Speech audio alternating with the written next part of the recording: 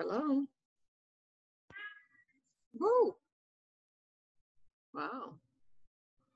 Hello. Does anybody hear me? Yes. Okay. We have street cleaning going on today, so I'm going to be fighting noises outside, so I apologize for that. Let me start sharing the screen. Share the screen.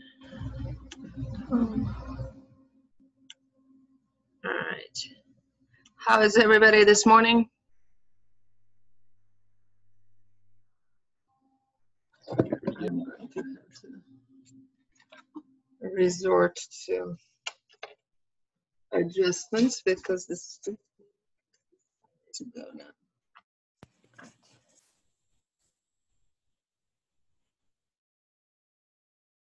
Okay, so I hope everybody is awake.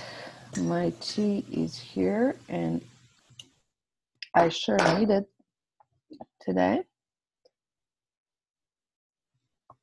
So let me get started. So first a comment on the exam. Exam will be graded by tonight. I'm pretty much done. I have a little left and then I was collecting all of the results into spreadsheets, so then I have to transfer it to Canvas. So by tonight you will know the results and I will also post the solutions and then we can comment on them. I'm always trying to stay within 8 days of the exam, and it seems that I'm gonna be, since the exam was in the evening, I'm gonna be on time. However, last moment. Let me share my slides. Do you see my camera, my video? No. There we go. All right. It's that one of that little hardware camera that got moved again. Okay. So now you see me, you see my slides. Let's get going. So let me first briefly review what we've been working on. So I'm going to go over notation again. We have dealt with mass transport, and a lot of the conceptual way of how we assemble equations should be very familiar by now, but notation differs slightly. So now we are, instead of just density of a phase, entire phase A, the entire phase, we're looking into chemical species within that phase. And if I label whatever it is that I'm interested in tracking as A, then rho A is mass just of that chemical species A divided by volume, so that's mass concentration. And everything else we typically label B, with the understanding that I always really have more than 2 chemical species, but I'm looking at one, and then the background, if you will, is B. So most commonly we're modeling binary mixtures. Again, sometimes it's important to track multiple species within, and then we're actually going to go and label them, possibly number them 1, 2, 3, 4, up to N, or however many I'm tracking. Now, the more you have, of course, the more difficult it is to solve the problem. So you shouldn't go that route unless you necessarily have to. So then I also look at the velocity of that species. So everything is now labeled A. I just look at the A, and then the entire, if I have A and B, then the velocity of the entire phase is actually mass fraction of A times VA plus mass fraction of B times VB. And mass fraction is a number between 0 and 1 that is related to the fraction of A compared to the mass concentration of the entire phase. All of the fractions always have to add up to 1, and that's something that we use when solving the problem. All of the mass concentrations add up to the mass concentration of the entire phase.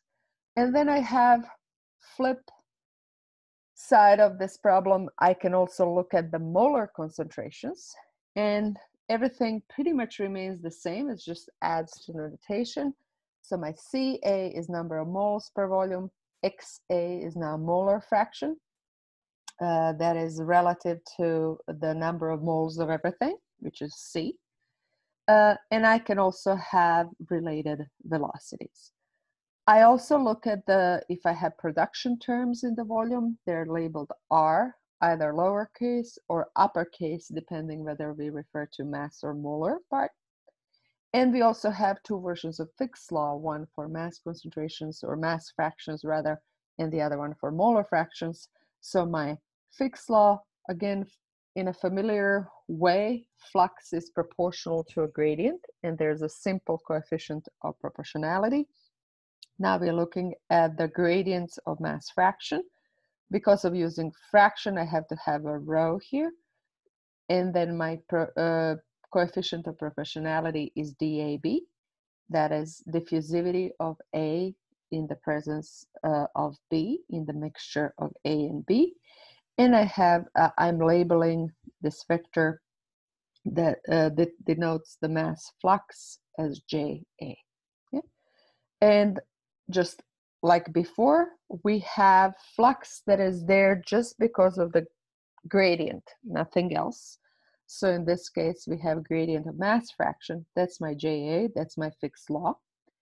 And then I have stuff that moves into the volume because I have motion of fluids in general. And that combined flux has Fick's law part and convective part, and we're labeling it as N in general and alpha. So I can look at NA and B and so forth. Whoops. And then my molar equivalents for both of those things are uppercase J and uppercase N. And I go back and forth between rows and C's by using molar mass of component A. So row A is Ca times molar mass. Okay, so in terms of shell balances, they kind of look the same, and I'm just going to really review them over an example. And this is an important example, so I'm going to walk through it again because we're going to build on it in our next example. So standard shell balance, I get myself, this is a diffusion through a stagnant film. I have liquid A here at the interface. I have a balance between the liquid A and its vapor. And this vapor starts diffusing upwards specifically because I have a gas stream that maintains a constant concentration of A. So because of the differences in concentrations or mass fractions, or this is now molar. So difference in molar, both concentration and fraction, is going to cause motion. Okay, so to equilibrate. So now if I look at the little shell, this is a simple one-dimensional problem because everything is sort of sealed in all the other directions. And I basically balance whatever comes into this little shell from this side at boundary Z, and whatever comes out at Z plus delta Z. Now I'm referring to the area as S because A is already taken, and I'm labeling chemical species as A. Okay, so when I do that balance, I get a very simple equation, just like we've been getting for a while now. These equations in terms of combined fluxes look relatively simple. So dNA Z dZ is equal to 0. Now the biggest problem here is, what is NA? I have boundary conditions that are in terms of XA, so I ultimately need an equation for XA. NA, by definition, is my equivalent, Fick's law equivalent for molar components, so that's molar flux JA as per Fick's law, and that's equal to minus C DAB gradient in XA, and plus the convective component. Now, convective component is essentially XA times the total molar flux, which is both NA and NB. That's great, but I don't want NB. In this problem is relatively simple. for a stagnant film of B, we can approximate that NB is approximately 0. So I just basically kill the term and then solve the equation. I get that allows me to express NA in terms of XA. Then I can put it in the equation that I just derived, this differential equation for NAZ, or the Z component of it. This essentially means that NAZ is constant. And when I solve that, I get my solution. I get my solution in terms of XA. I'm not going to go over the solution itself, other than here it is. And I had boundary conditions that enabled me to solve it. Now, if I actually am asking question, what is the flux? If I'm interested in the flux, maybe rate of evaporation and so forth, then I need to, that's another quirk, is if I actually want to evaluate NAZ for this problem, like NAZ is the importance because it's the flux, so I'm wondering how much of it is going away, then I have to basically differentiate that solution that I got again so that I can plug it in here and evaluate what NAZ is. So don't forget that once you have XA, you can go back, differentiate, and recover what this term is. Excellent. And last time, we looked at the practical problem. One trick is when I have evaporation from surface of a fluid, then the concentration at that surface is given by thermodynamics, and it's basically vapor pressure divided by overall pressure. So that's trick of sorts and something to remember, that that's true at this interface. So that typically gives me concentration that is on one boundary. And then the other boundary, in this case, we assume that wind is whisking everything away. So basically, I'm 0 at some distance away from the interface. So this was evaporation from a lake, say in Austin at 36 degrees. We are not at 36 degrees Celsius yet, but we are hitting 32 Celsius degrees pretty much daily. So we're going to get there soon enough. Second thing is when I need number of moles, I will need some equation of state to evaluate them often based on the pressure and temperature that are given for the problem. And in this case, it's okay to assume that air is ideal gas, so that saves the day. Excellent.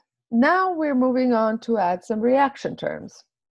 So last time we essentially reviewed what can we have, and today we're going to solve a problem. And I basically listed how boundary conditions can look like depending on the reactions present in the problem. So here, the stagnant film didn't have any reaction at all. It just had a stagnant film, so that essentially there was no source term whatsoever, nor did that reaction tell us anything about how to recover NB. And that's often the case with reactions. So today we will see some of those examples.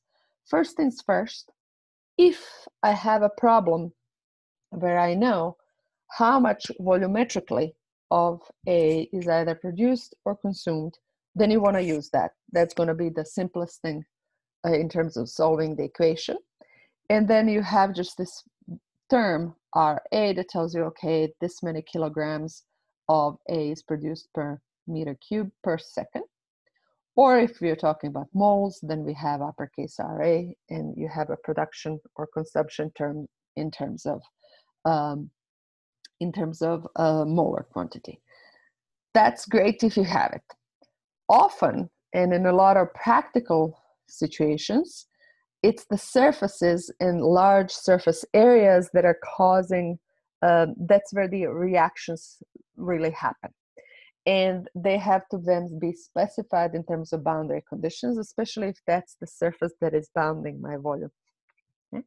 So in that case, I'm specifying flux of A at surface. I'm generally referring to surface as gamma here. This is uppercase Greek letter gamma. And then I typically have some coefficient. In this case, I'm referring to it as Kn double prime, and CAN, where basically N is reaction order. So for order 1, I'm going to have K1 Ca to the power of 1. So that's the simplest. Well, no, the simplest is N is equal to 0, in which case this is just the 1. And the NAZ is constant. So basically, I specify different types of order of reactions. Some reactions are so fast that I'm going to have here N is equal to 2 and so forth. So in that case, I might be specifying rate of this chemical reaction on the surface. So for instance, it might look something like this. K1Ca0 is the first order heterogeneous reaction. I might be specifying flux at the surface even if I don't have the reaction. So sometimes I have a porous surface and stuff is coming in at a certain rate. So if I know how to evaluate that rate, I can simply specify the flux. This is a common boundary condition in these problems where you have a certain flux specified. And I could also, if I know the concentration or measure the concentration, then I can have XA or omega A specified at a location or surface. Now, one thing that is equivalent to problems with heat, if I have two surfaces whose diffusivities are orders of magnitude different, then I cannot assume that I have continuity of concentrations at that boundary simply because it doesn't have time to equilibrate. In that case, my flux basically that boundary supports a difference in concentrations right near the boundary. If I have solid concentration Ca0 right next to the boundary and bulk fluid concentration right next to the boundary Cab, they could be different. And the flux is through that boundary. So now boundary has a mass transfer coefficient. And basically Na0 is that mass transfer coefficient times the difference in the concentrations. And this is very similar to Newton's law of cooling. It just doesn't have a specific name. All right, so those are our boundary conditions. Now let's move on to a problem, if I can find my notes. All right, my notes are right here. This is example 18.3 in textbook.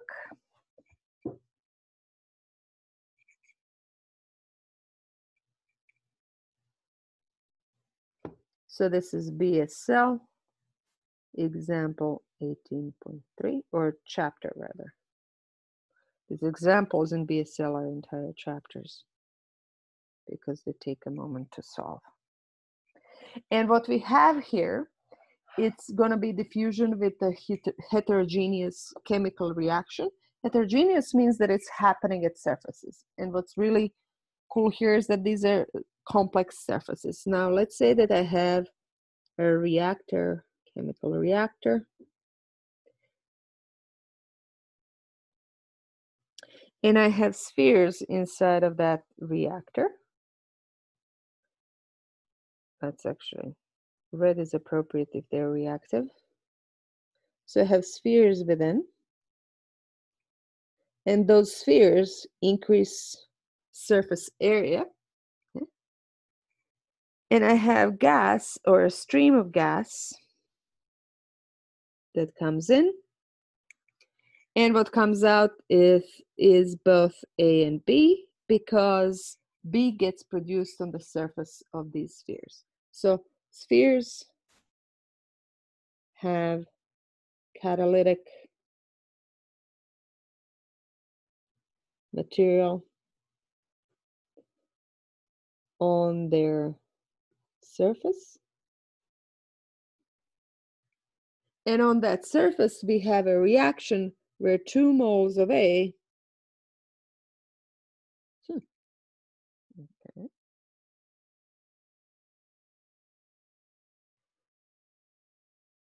produce 1 mole of B.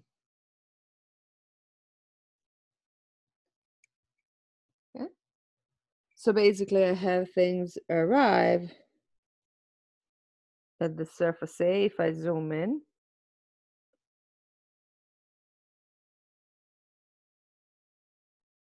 Okay, come on. So this is my surface of A, and I'm drawing red as the reactive surface. So I have 2 moles of A arrive and 1 mole of B leaves the surface. So this is zoom in, let's say right here, okay?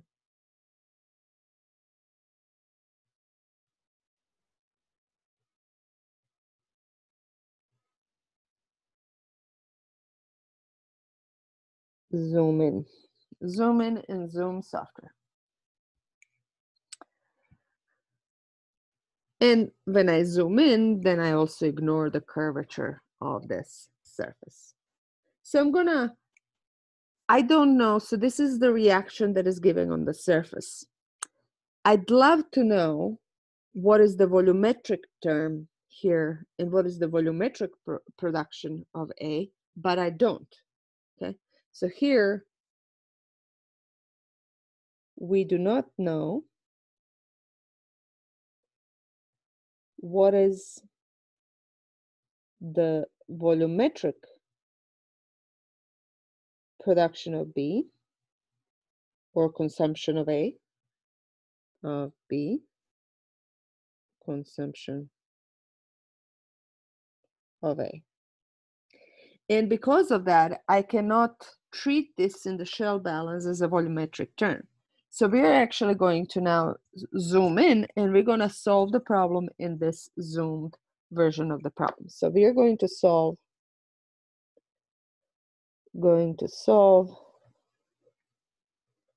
the problem near surface only. So basically just in this zoomed version. So I'm going to assume, thinking about that diffusion in stagnant film, I'm just going to adjust it here for this production and consumption term. So I'm going to assume a film around the surface. Okay? So we're going to assume a hypothetical film around the surface. And that film has, just like I drew in this little problem, I'm going to label this as thickness delta.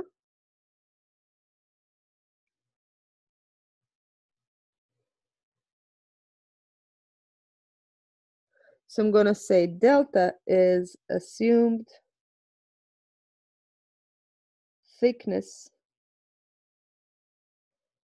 of a film around a sphere. And this is where I'm solving the problem. Okay. So on the outside of this film, I have this stream, gas stream. So this is gas stream. So on the outside of the film, there's the stream that is whisking everything away. Outside of the film,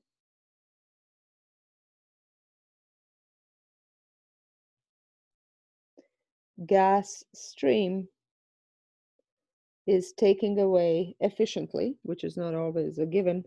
Better not pack those spheres too tightly. Gas stream is taking all products, or rather both A and B, efficiently away, rather efficiently.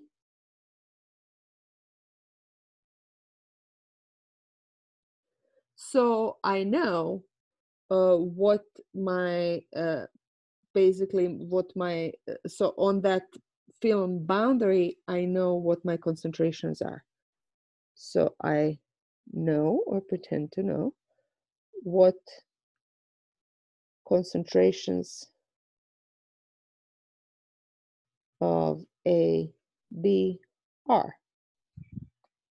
Okay. And I'm gonna put this as Z is equal to 0 and Z is equal to delta. So at Z is equal to 0, which is on the outside of that film, I have XA is given. And it's XA0. second assumption I'm going to make is that the moment A touches the surface here, when it shows up right here, then it disappears and instantaneously gets converted to B. So that reaction is pretty fast. And on the time scale of us looking at things, it appears that it's just pretty much happening immediately. So assume at Z is equal to delta, my concentration of A, because of that instantaneous reaction, is 0. So instantly upon touching the surface,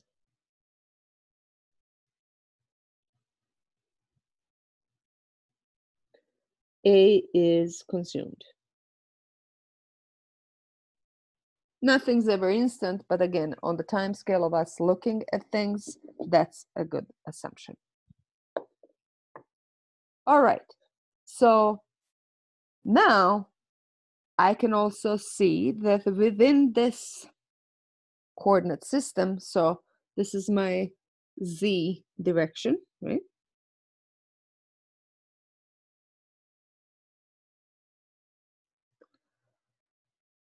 Because of that instant, so A touches the surface and immediately leaves as B in the opposite direction. Then what is true for fluxes of A and B? So because of the reaction,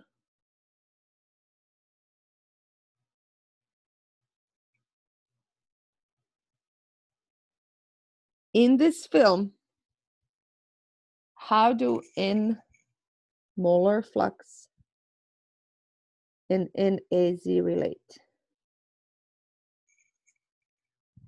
Anyone?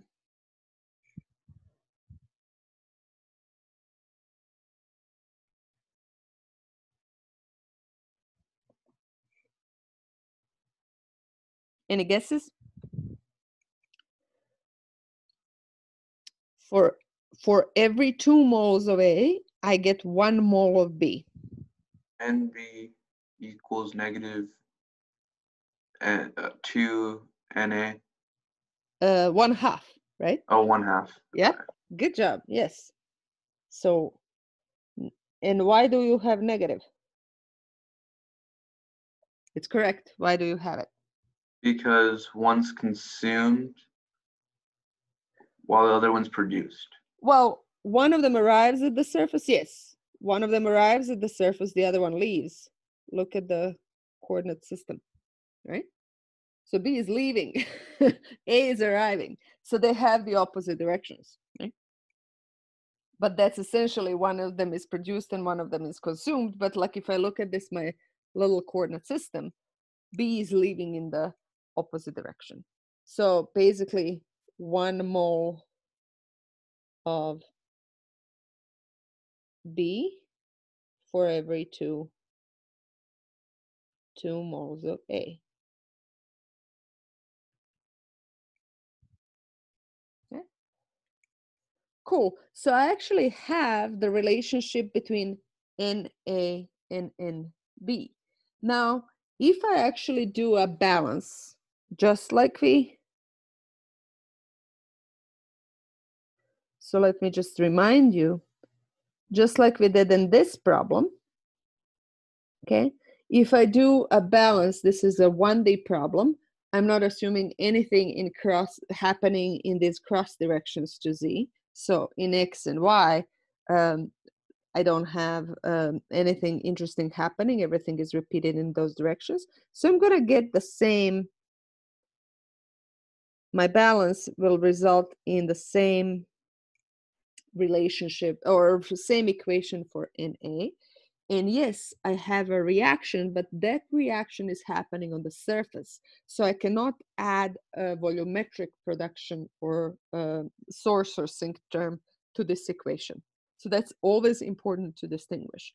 Yes, you might have a reaction, but the question is, how are you accounting for it? And in this case, it's happening on the surface. Therefore, it's more entering through boundary conditions and these relationships of fluxes rather than anything else. Now, the second part is that I have Na, okay? And my general expression is that for Na, flux of Na is the fixed law part plus the convective part, okay? So in general, so if we did this, this is 1D problem. Note that production term is not volumetric. And because of that, just like in, I'm going to refer to it as 18.2 chapter, d n a z dz is equal to 0 from shell balance.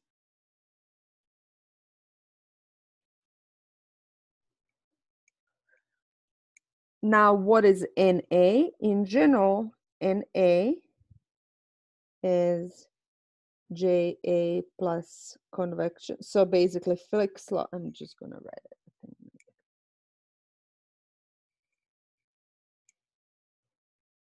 Since I just showed you, I'm not going to rewrite it. Okay. So it's minus C dAB, gradient of XA, plus XA times NA plus NB.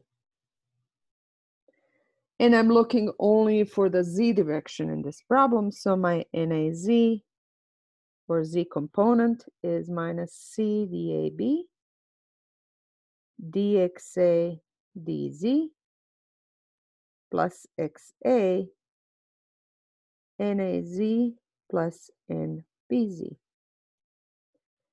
And this is where I use my knowledge of what NBZ is. Okay, so this term, when I put that NBZ is minus 1/2 NAZ, so this term is basically 1/2 NAZ. Is everybody following?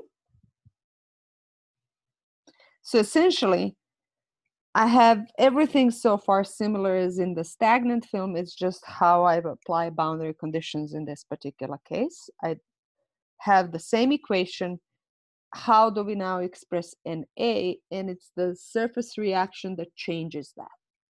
If you remember, in the previous problem, we had Nb is 0. Okay, here Nb is not 0, it's minus 1/2 Na, and that gives me 1/2 NaZ here. So I have NaZ on both sides. I have to resolve it. Whoa, what happened here? All right. So I have to resolve that. So I'm going to put it all on one side. So I'm going to get that NaZ times 1 minus 1/2 XA is minus C dAB dXA dZ. So NaZ is minus 1 over 1/2 XA dXA dZ. Another way to write it is minus 2 over 2 minus XA. Whoa.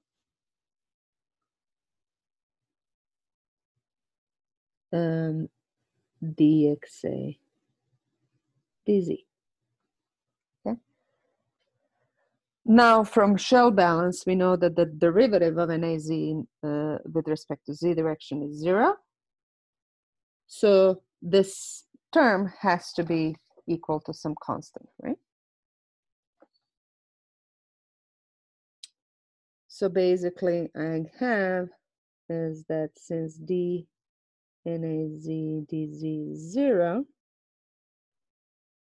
that gives me that minus 2 over 2 minus XA dXA dZ is equal to constant. I'm going to call it C1 since C is normally reserved for molar concentration. And whether I have 2 or 1, it doesn't matter. I'm just gonna make this a 1 here.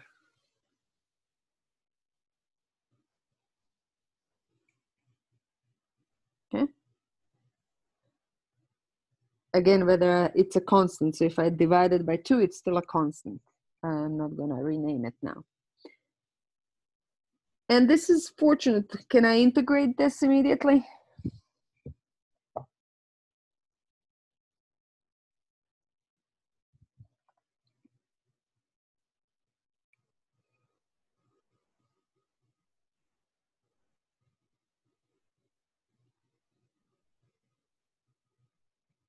Anyone?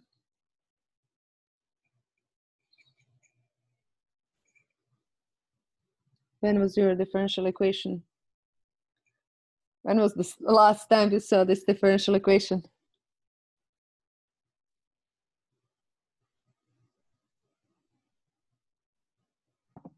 Or is it the Monday morning? Huh?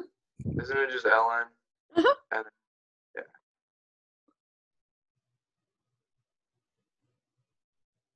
And when I integrate the other side, it's C1z plus C2, some other constant, 2. And this is where I plug in my boundary conditions. Wouldn't the negative go away? Yes, it would. Technically, still remains the same, but yes, it would. As long as I correctly put boundary conditions. C1 and C2 can absorb that negative. So it's one of those mistakes that you make, but you can survive. All right. So this is my, in my boundary conditions at z is equal to 0, I have x is equal to xa0. And at z is equal to delta, I have x is equal to 0.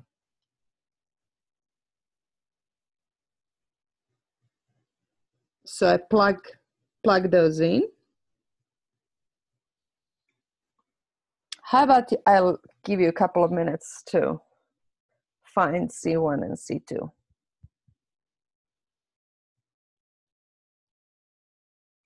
Just to wake you up this morning.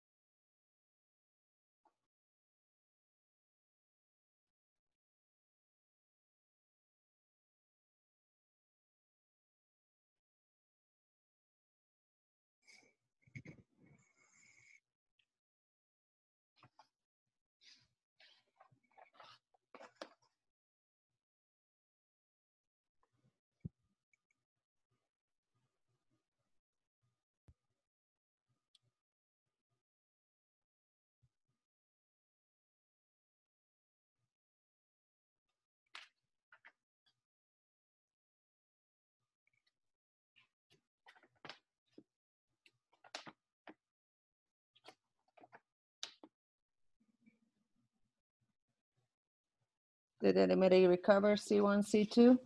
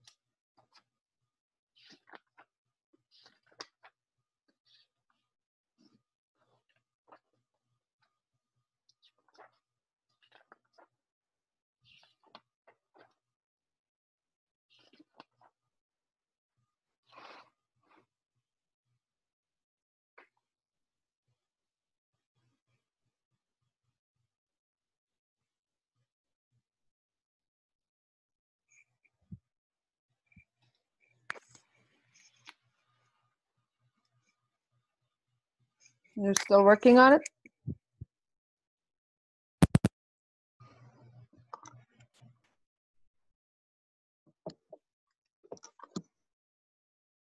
Got C2 equal to ln 2 minus xa naught, and then C1 equal to ln 2 divided by 2 minus xa naught, and then that's all divided by delta. Sounds about right.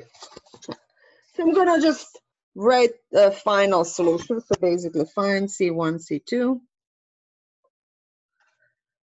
And I'm gonna present it in terms of the way the book does, back to this 1 minus 1 half xa instead of 2 minus xa. It's really a matter of preference. So you can clean this up and get the final solution as 1 minus 1 half xa is equal to 1 minus 1 half xa naught. So that's some number. Okay. And to the power of 1 minus z divided by delta. So z by delta divided by delta, it's a normalized z coordinate that goes from z, from 0 to 1. Okay. And just like before, if I was actually interested in figuring out what the actual flux is, then I would go to NAZ and see that there is. So basically, if you take a derivative of this solution as written here, then this term dxa dz divided by 1 minus 1 half xa dxa dz will show up from taking a derivative of this expression as given right here. And you will be able to find what NAZ is. I'm just going to write down the final solution. So, oh,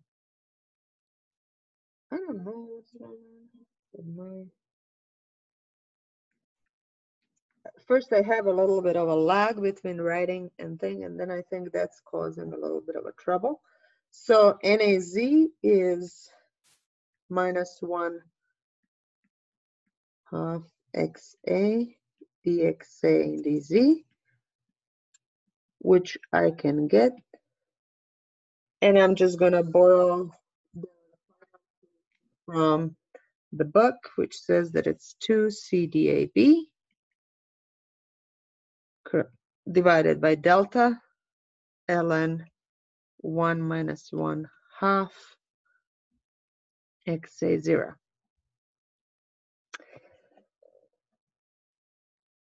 So now if I wanted to get B, well, B and BZ is just minus 1 half NAZ, right? So that's the local flux. This is local flux near sphere surface, these catalytic surfaces.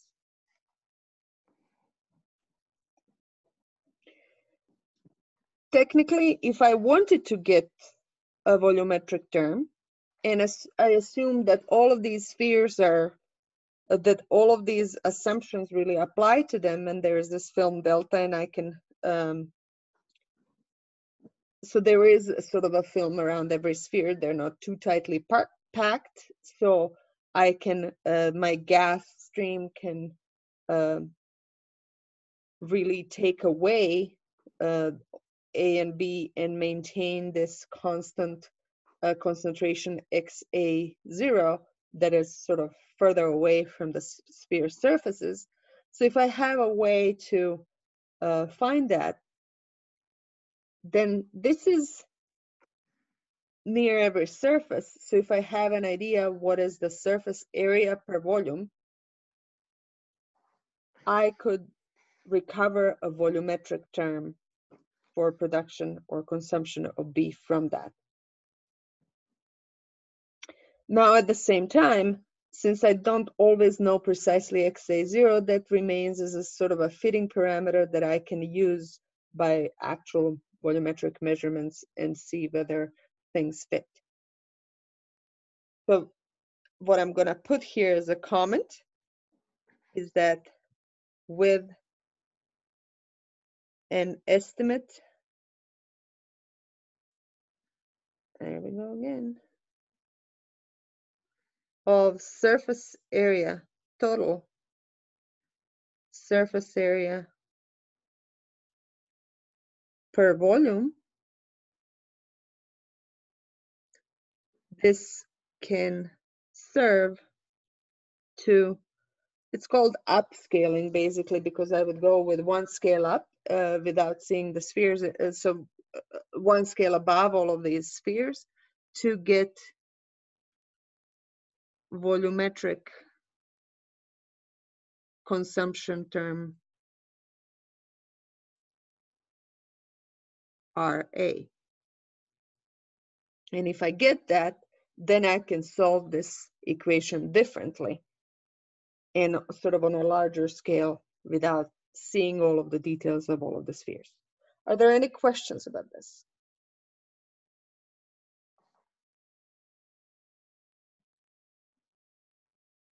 So again, we were solving this near every surface, ignoring curvature of the surface, assuming that there is a film around every surface where we can have these assumptions.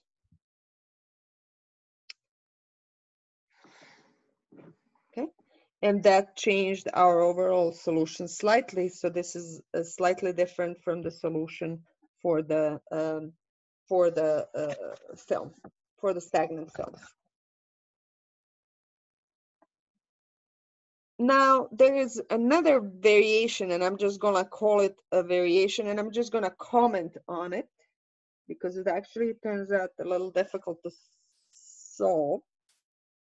So that's gonna be our final comment for today. Variation, I'm gonna call variation 2. So assume that our A does not completely disappear on the surface. So assume a slightly different reaction. But basically the NA is some coefficient K1 CA. So basically my NAZ is consumed at the surface at a rate that is proportional to XA. So A is consumed at the surface at a rate proportional to XA, or CA for that matter. Then my boundary conditions of the problem. So now I'm not producing B. My boundary conditions, they change to the following. At Z is equal to 0, I still assume that my XA is XA0, maintained by the stream of gas through the reactor. And at Z is equal to delta, I have that NAZ is K1 double prime CXA. So at this boundary, XA is NAZ divided by K1 double prime C.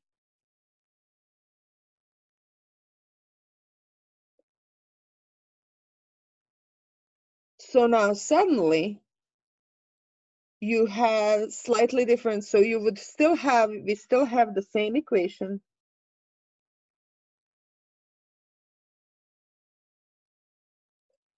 DNZ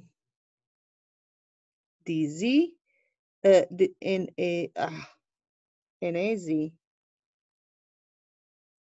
okay.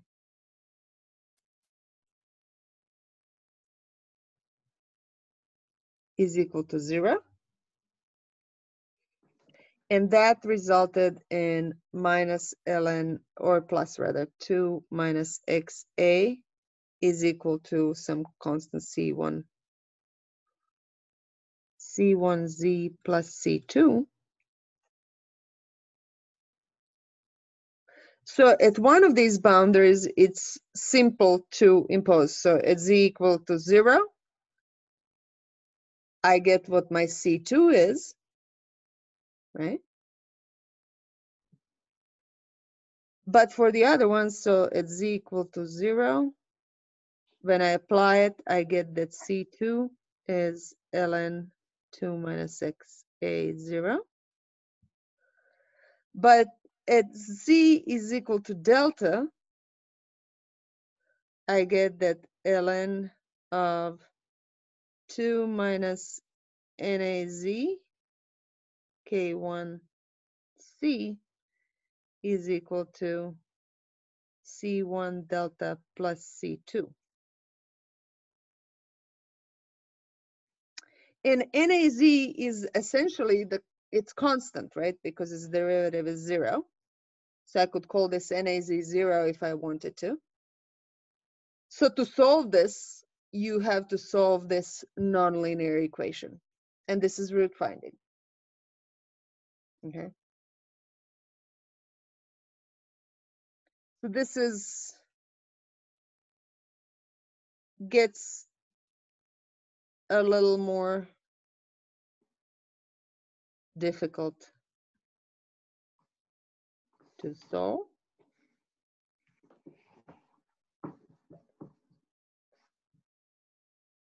And it can be done, but it has to be done numerically. Okay. Root finding.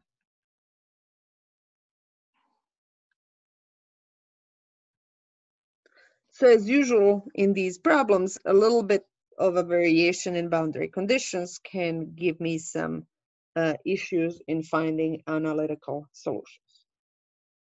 Okay, but again, it's still conceptually the same. We apply boundary conditions, and with given boundary conditions, we should be able to solve somehow. Okay, questions?